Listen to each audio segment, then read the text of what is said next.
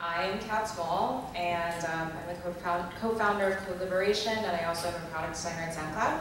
I'm sorry, excuse me, you're blocking the projector. Whoops. Way to go, Catt. I'm Stacey Mulcahy. I help out with Code Liberation. I am a developer. I work at Microsoft.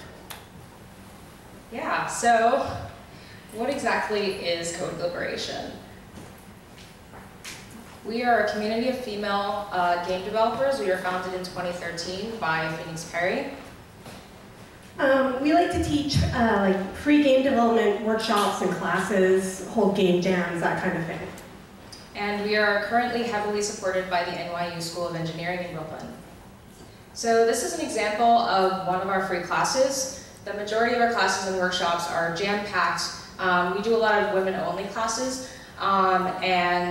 People generally are like new or really excited about programming, but we also have a lot of other levels of experience as well. We aim to kind of just create a community where we can learn from each other and teach each other, so everyone can learn and everyone can teach.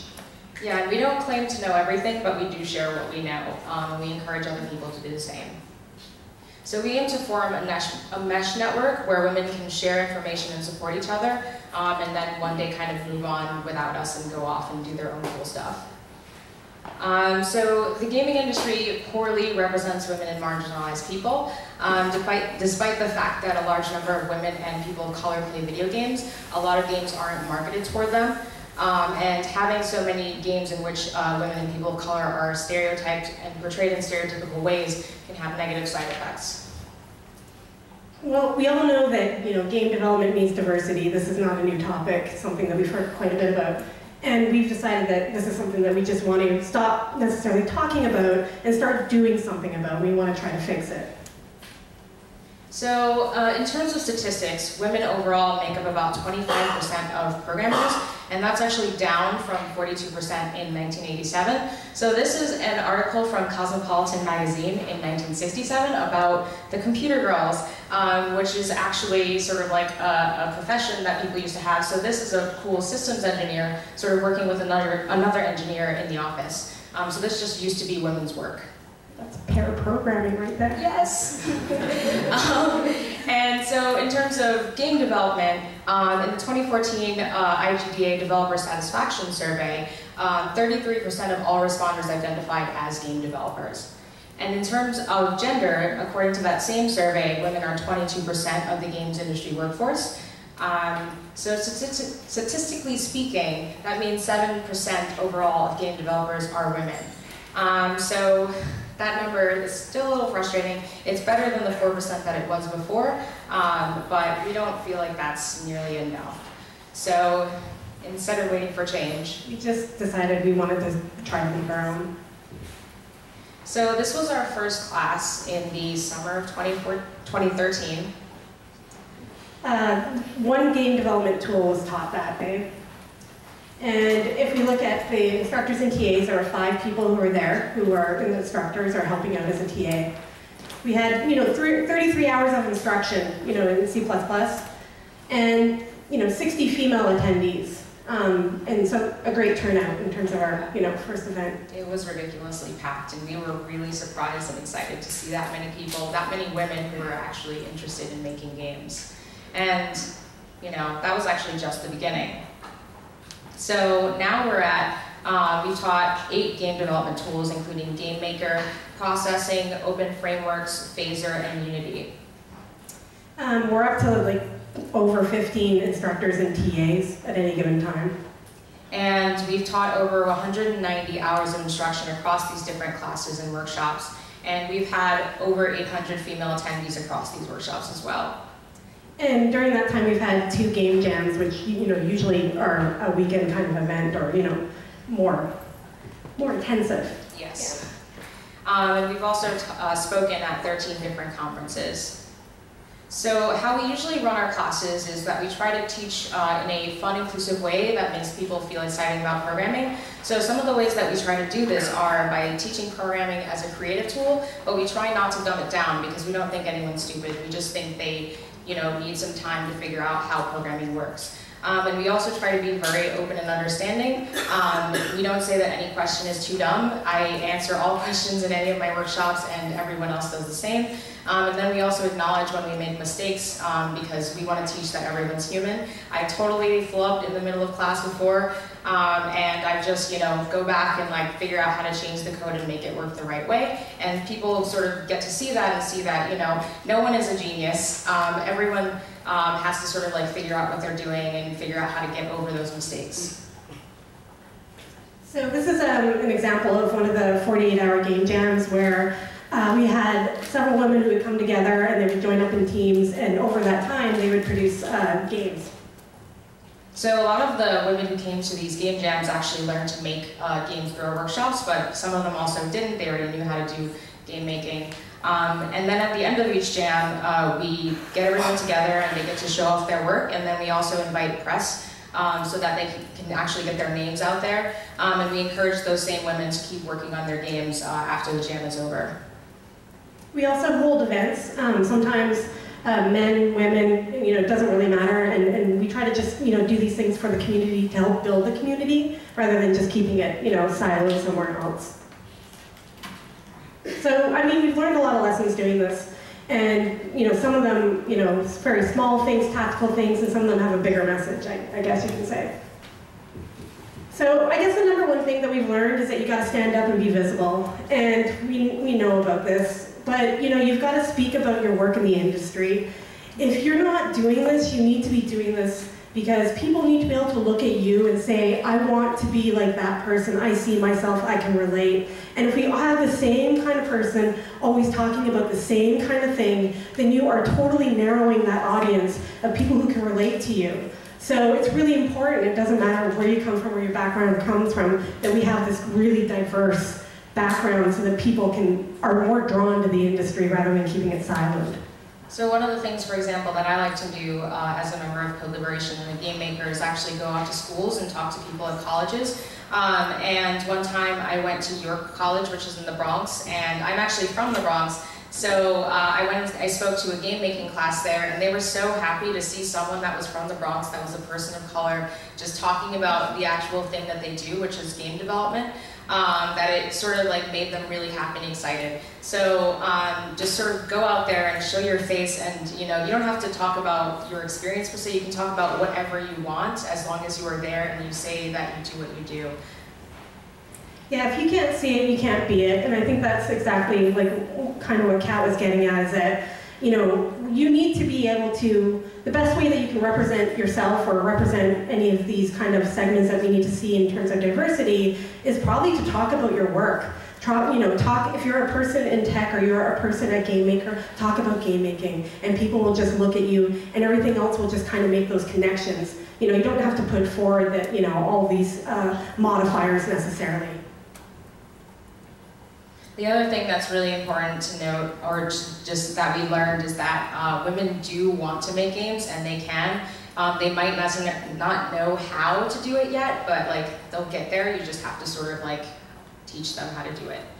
Yeah, there's a very sincere interest and curiosity that you see, and that's, to us, one of the most rewarding things.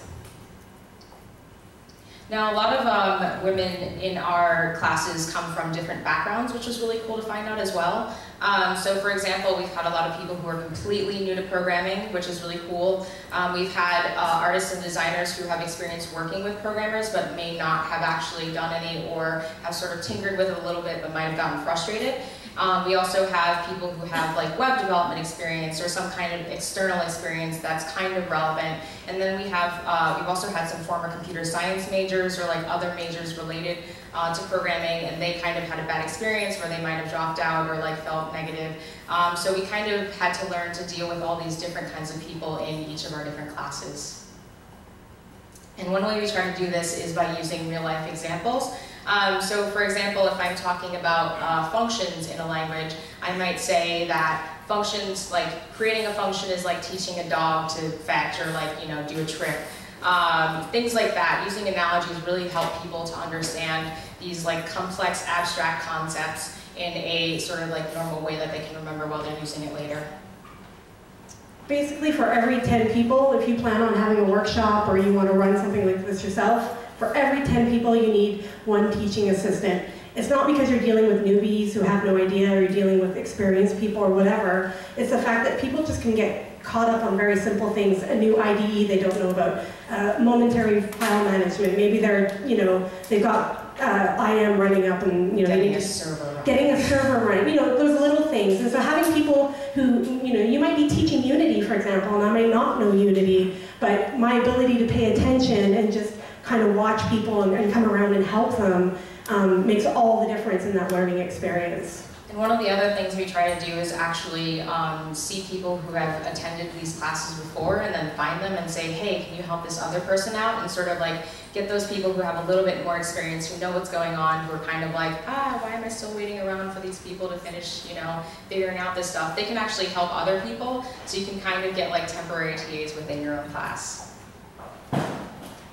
People really like tinkering, and so we try to provide resources, slides, code after the fact. I mean, we want people to come into a class and learn something and to feel empowered. I mean, that's the most important thing. Come out of that feeling empowered, that you can go and dabble with something and it's not scary, it's not any of that kind of stuff. But we don't want that to stop there. We want people to go on and feel confident enough that they can go and pursue that stuff. So by providing resources after the fact and mentorship and all that kind of good stuff where we support people afterwards, we hope that it doesn't end at a 3-hour class and that it's just the start of something new for them.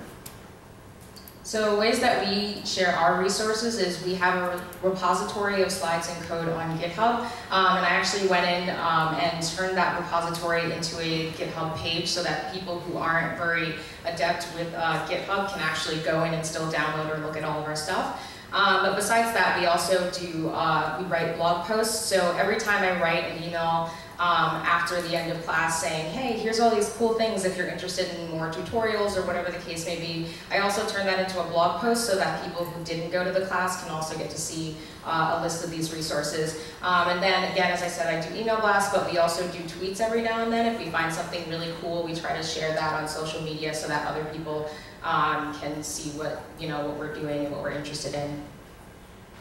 One of the things that we've learned very quickly is that you got to space out classes and events so that you don't burn people out. It's not just about burning yourself out, because this is like a volunteer thing. Everyone who's working with Code Liberation, they're going to school full-time or they have a full-time job, and we're trying to figure out a way to do this in our spare time. So very quickly it becomes a balancing act for yourself, but it's also for a community, because when you start working with the community, you have to be very, very conscious about their needs, what's going on there, and not to burn them out. Not having something every week, not having workshops all week long and then a game jam at the end. Like, you have to kind of, suss out your community and treat it the way that, you would like to be treated, or how, the rest that you need. Yeah, and the timing is like super important. We found that out really quickly. Yeah, don't do something like right before a major holiday. Or, maybe there's like a hackathon going on that's got 400 attendees. Maybe you don't want to do it then. Not a good idea.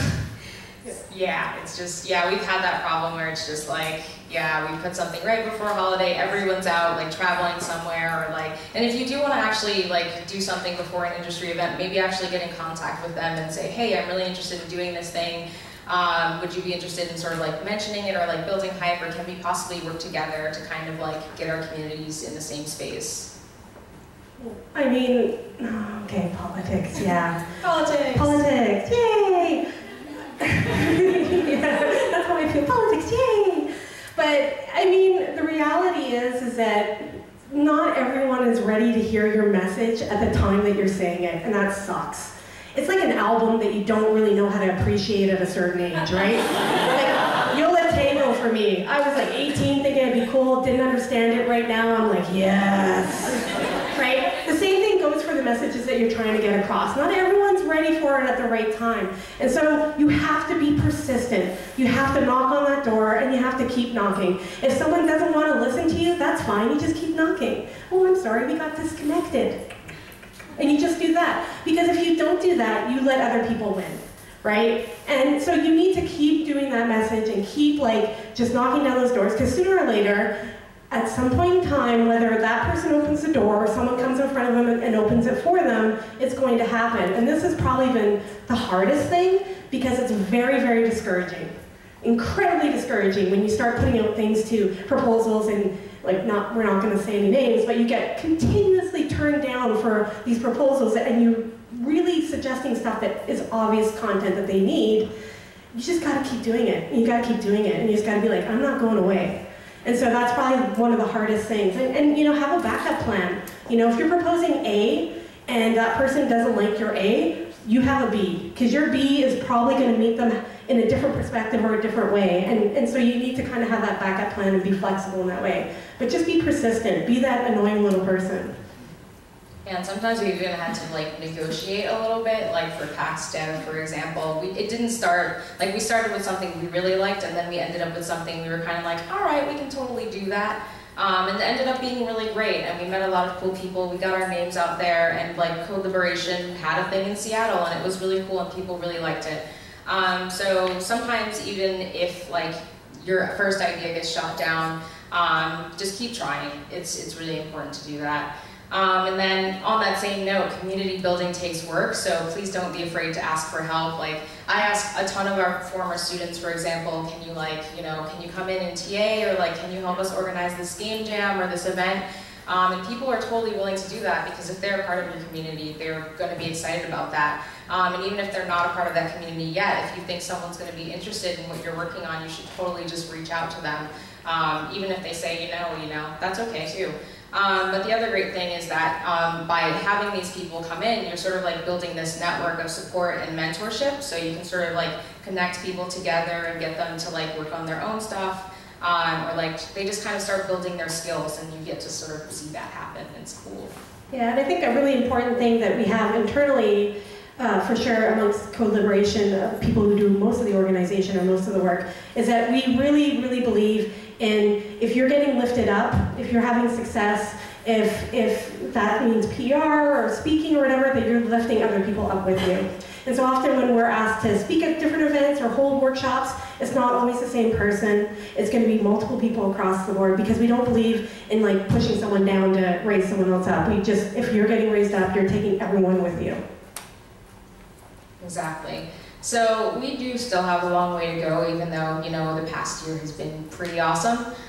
So the next couple of things that we're working on include an international network of game development classes for women. And that's because right now we're mainly based in New York. As I mentioned earlier, we did something in Seattle. We've had a couple of other events. They're kind of like one-offs across the United States. But now Phoenix, who is the person who originally came up with the idea for Code Liberation, is now overseas. So, we want to kind of figure out how can we bring Code Liberation across the United States for realsies, but also actually figure out something, we want to make this bigger and get people across the world making games.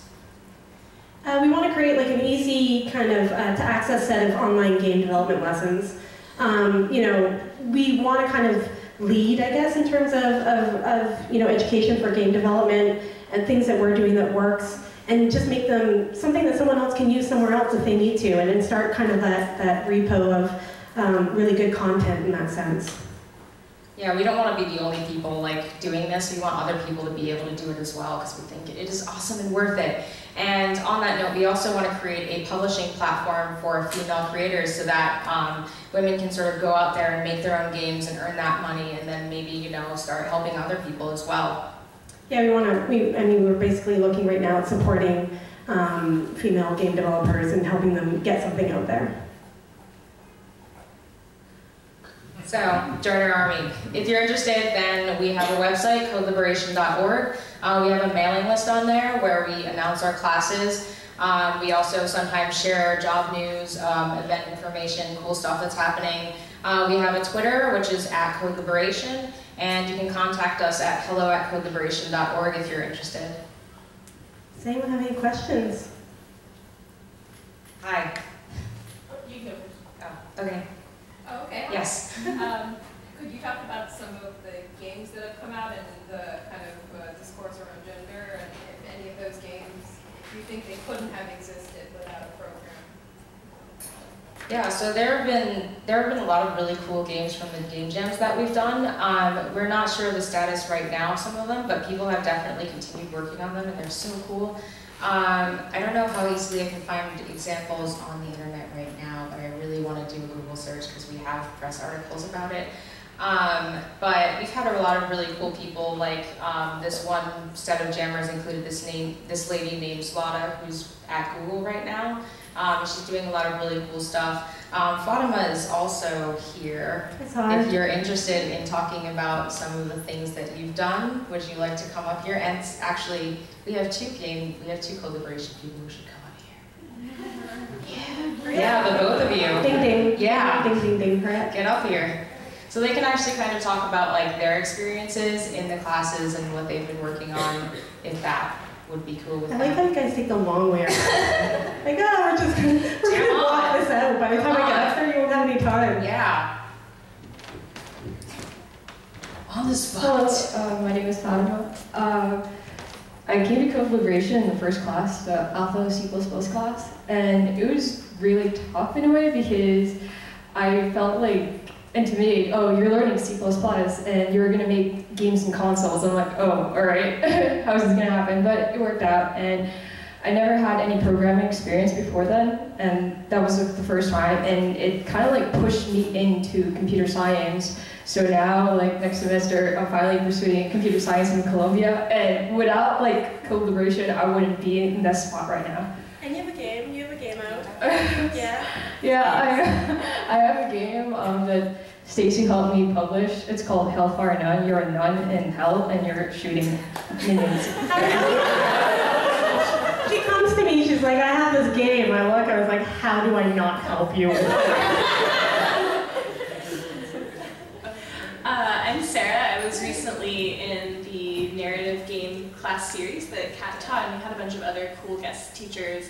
And so we got to learn a ton of different development tools. We started out with Twine, we learned Phaser, we learned how to like make art in Photoshop for our games, how to make tile sets, how to make music. So it was like this really awesome sort of comprehensive look at like all these different tools that then got like put into our hands. And it was really fantastic. So I have a bunch of like half-finished Twine projects and stuff like that. I actually come from like an analog game design background. I make like freeform tabletop and LARP sorts of games, and so CodeLib was really helpful to me because I'm also learning a program, kind of like unite those two things, like the two project areas in my life.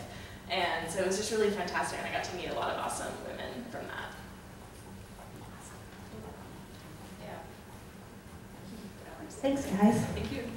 Yeah, so in terms of like, I believe you also asked about like gender discussion, if I remember correctly. So to be honest, usually like during our classes, we kind of just like zone into programming itself. I would say like, yeah, I mean, we usually just focus on like making things, and sometimes we might have like random talks, like we might randomly discuss it, but like, I don't know, we just kind of get in the zone and like, just like start creating and like expressing ourselves, but I don't know if we really, I mean, like, I don't know, we've had like some conversations about gender, but like, it's usually like, we're more focused on like making things, I guess you could say, and that kind of unites us. I guess one thing that kind of does come back though is you do get people in classes who they want to connect with you after and have these discussions. So, you know, I sat, for example, my first examples, I sat in a Unity class and I was just, you know, helping out people. And I had one of the ladies beside me and said, oh, can I email you?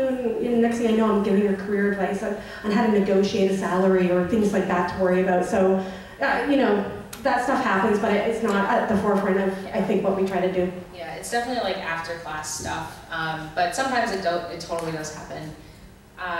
Does anyone else have questions? I think we have like 2 minutes. Yeah. Yeah, you. Yeah. We don't have much time, I'm sorry. Oh, okay. I'll follow up later. Yeah. Cool. Thanks, guys. Thank you.